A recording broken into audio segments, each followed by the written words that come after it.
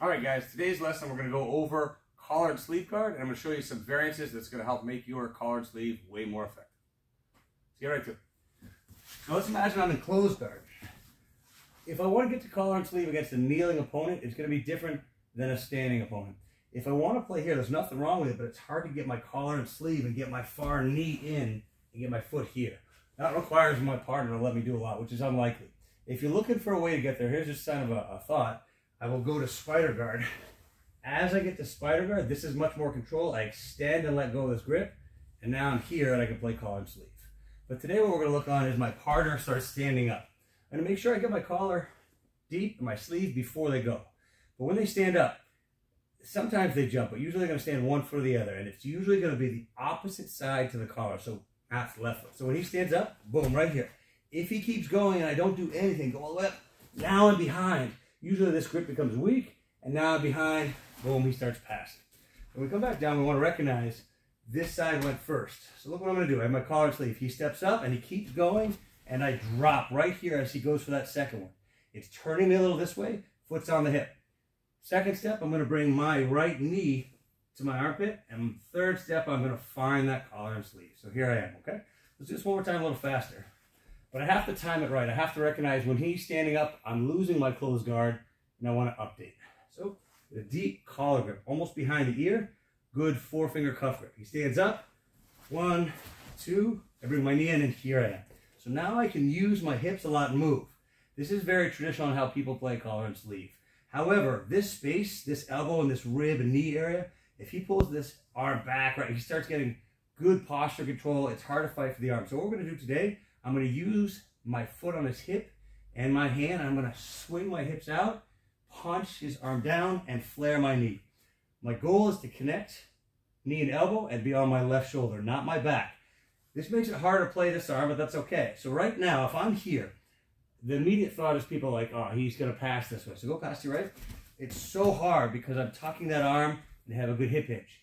If I'm here, now pass, see how it's much harder, or excuse me, much easier for him to move his hips. But when I flare the knee out, and I'm very important tip is I'm punching this hand like I'm putting it in my back pocket. Don't push it up. Push it down to the mat and turn a little bit. So this is where I want to be. Kind of negates this whole side, which means his far side is going to do a lot of stuff. So let's turn this way. First thing we're going to do is an arm bar. It's a quick arm bar, but his options really are here to grip from the top, the outside, the inside, fight for the collar grip or the knee. He's going to fight in this area. First thing he's going to probably fight is that leg. So if he comes in and grips the knee, he wants to keep this away here, right? I can keep fighting, but if his grip's strong, look how I'm going to roll myself. I'm going to bring my knee tight to my armpit. I clamp. I'm behind the elbow here. I kick. I'm going to use that pendulum, come back here. I'm keeping this hand down the whole time. My knees come together and tap. There's my arm bar. So it's very, very quick. So one more time, you see it like this, we'll go a little faster. Look, I swing, catch, come back here, tap, and I'm like this. The reason this works, I can't just go like this. I don't have any leverage. I pull heavy on his collar as I'm pushing on his hip to bring myself here. You can't really see it from this angle, but I'm also punching this arm down. I want to extend him as much as possible. Now I'm bringing this tight to me before I let go of the collar. I come here.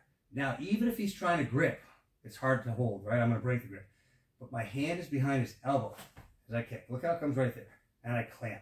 Now I'm facing this way. All I have to do is use that momentum to circle. From here, I'm pinching. If I let go of this hand, it's very easy for him to posture. Oh, look, right out. So I keep this hand, sleeve grip, punching down. So right here, go ahead and move. Cannot. Like, it's a locked position. I extend my hips, tap, and there we are. Side note, let's say as we're fighting here, again, I have this flared knee, and he grips. I come here, and I don't want to do the arm bar. I can grip, and come back here, and I still have a guard. Okay, so let's go over this whole thing one more time, just the arm bar. It's a fast arm bar, so make sure when you get it, slow down at the end. People have to verbally tap. You have both their hands, sometimes it's hard to tap, so make sure you kind of slow down, give them the time before you break. Okay? Deep collar and sleeve. He stands up. There's the first hip. Boom, I drop, knee to armpit, extend. Hard to get this elbow here and turn this way. So I'm just going to keep it up in the air and keep my toes curled on that elbow. But now I use my hips and I get that flared knee on this side. From here, he brings the arm in. As soon as he's here, I roll. Look, I don't want to reach here. Everybody's going to reach. roll, and pull tight to you. Now I reach, extend, come back around, pinch the knees, tap, and there we are. Okay, the next thing we're going to do is actually the near side arm bars. Let's go back down, same thing. It's going to be the same mechanics. I'm just going to rotate this way. So, same idea. Your collared sleeve, he stands up. This is kind of a good way to enter in. Boom, I'm here, I'm strong. Right now, he wants to pull this back over. Maybe he grips my collar, my lapel. As he's here, look, I'm going to turn. See how it's already behind the hip? I pinch here. It's hard to get this finished sometimes. So if I'm here, I'm like, don't have it. Look at my thumb. I'm not going to let go of this grip. I'm going to grip here and then get the tap. So you can see that my leg, or sometimes I may get lucky and get it this deep, but my leg is the fulcrum here.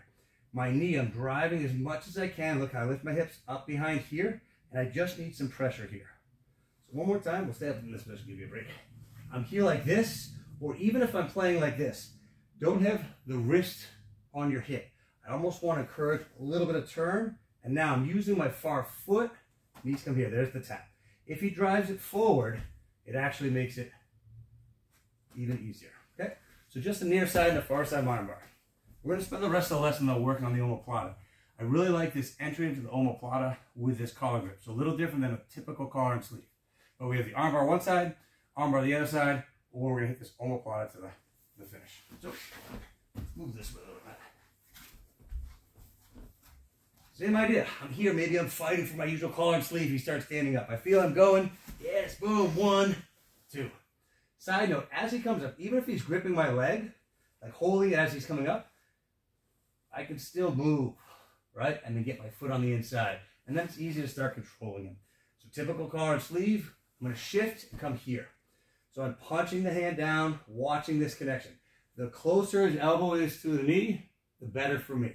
So right now, I'm kind of on a funny angle to him, right? I'm not squared up. If he turns into me, what I can do is extend this foot, turn, and look, I'm going to wait until my knee is behind his elbow.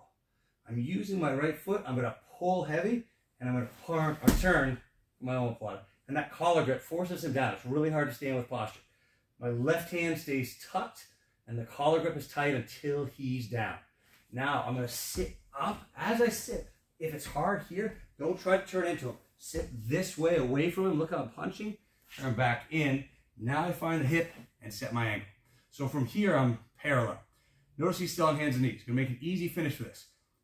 Very crucial detail. I'm not going to S my legs here. This is super awkward for my hips. I'm going to use this foot all the way back. Now I'm good. Look at how his shoulder's off the mat. This is why this is a good finish. I'm just going to lift, make him carry all my weight. Okay, let's do this a little faster so it can be a little smoother. This way, sir. Good. Collared sleeve. He stands up. Boom. 1, 2, and look how I'm already here. If he starts squaring up, now look, I can lift my hips to get some weight, and I'm pushing down, extend my foot, here I am. From here, I come up and then set my angle. So you can see how I kind of roll away and then pull back. A lot of people watching this video say, why won't he forward roll? He will. But for this, now if he stays here, I'm good. I just have to set my foot. So I'll bring this foot in, or you can even pull it. Now my angle is good for my knees, and I just sit up. There's the tap. If he does roll away, so you can just start standing if you want. Let's move to this side a little bit. This is different than a normal omoplata, and I'll go over that in a second. But when I'm here like this, even if he stays where he is, I can choose to turn. Look how I'm here and extend. Look how my knee is passed.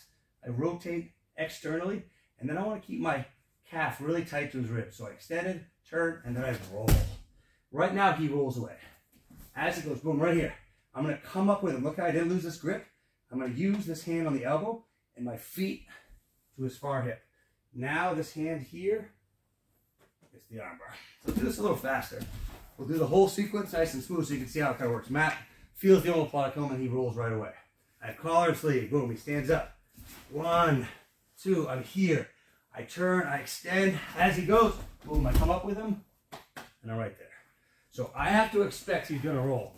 I don't have anything controlling his hip or his leg to stop him from that forward roll. It's a very common reaction. If I don't want to go the armbar, I can come right up into side control. Let's show that one time too. Because I just want the sweep, right? So you can start from standing. Make sure, side detail or small detail, make sure this is up high. Higher the better for you. But here I am, I get my collar and sleeve, I flare my knee, maybe I pull here. I like to lift my hips a little bit because then it allows a little bit of movement. As he rolls, boom, right here, I come up with him. Now I don't need this anymore, so I'm S'ing my legs. I'm going to use this far arm. Look how I'm coming right in here. Okay? So if you find that, like, hey, they're rolling all the time, great. Fall and get the sweep. It's a good sweep. The difference between a typical collar and sleeve omoplata is that I have to shoot really high for a regular one, right? And pull them down. Because I have this collar and that knee flare, they're much lower. So the different grip makes it easier for them to roll, but I don't have control of the leg. However, I'm not fighting so hard to get him to roll. So the sweep's easier, if that makes sense.